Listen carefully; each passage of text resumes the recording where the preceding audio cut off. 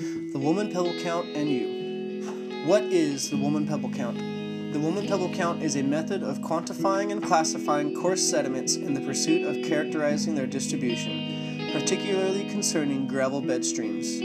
It can be used to help geologists understand a myriad of traits regarding a channel, including its form, the involved hydraulics, the rate of erosion, the supply of sediment, and other such characteristics. How does it work in the field? To conduct a Wolmen Pebble Count, you need at least 2 people, though more can allow for a backup record to ensure accuracy of the count. The tools required are relatively simple, though there is optional equipment that can be added. At the most basic level, however, the only thing required for this method is a metric ruler, a writing utensil, and a blank data table with the appropriate size categories to fill out.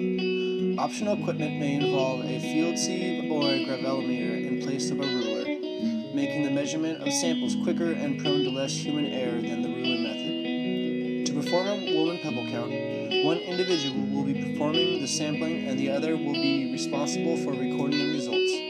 The person choosing and measuring the samples will need to enforce randomness in order to achieve unbiased results. To sample in a way that encourages this, you are encouraged to select samples by walking about the intended sampling area in a random or zigzag manner, moving about the area and selecting samples at irregular intervals without seeing the sample you are choosing until you are measuring it. To measure the class, we must choose the correct axis.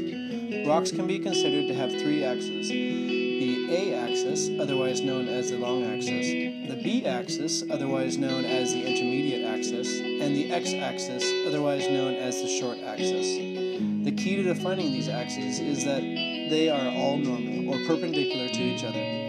The measurements for this method should be taken along the B-axis. Once you have taken this measurement, call out the size so the person recording the data can hear you, then dispose of the sampled class. The person recording the data must be attentive and accurate. Once their partner calls out the measurement, the recorder must mark it down on the table in the appropriate space. The recorder will be responsible for not only recording the size of the sampled class, but also to constrain the quality of the samples to some uniform figure across the sites sampling will be done. A consistent number of samples for each count will provide a more precise and accurate result. How does it work away from the field?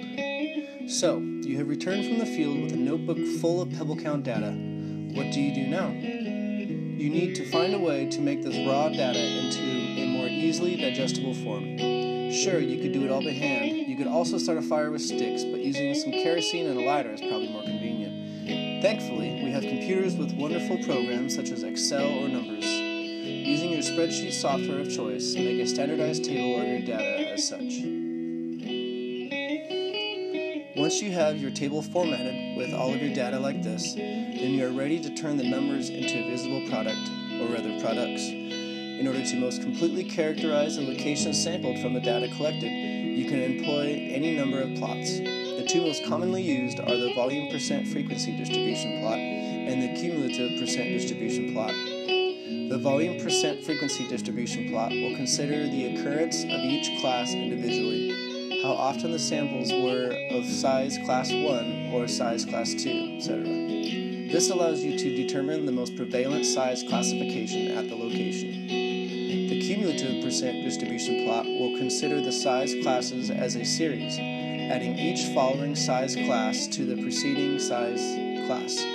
For example, what percent were size class 1? What percent were size class 1 and size class 2?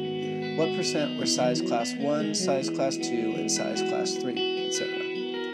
These 2 plots together allow you to visualize the results of your counts and make informed interpretations of the data.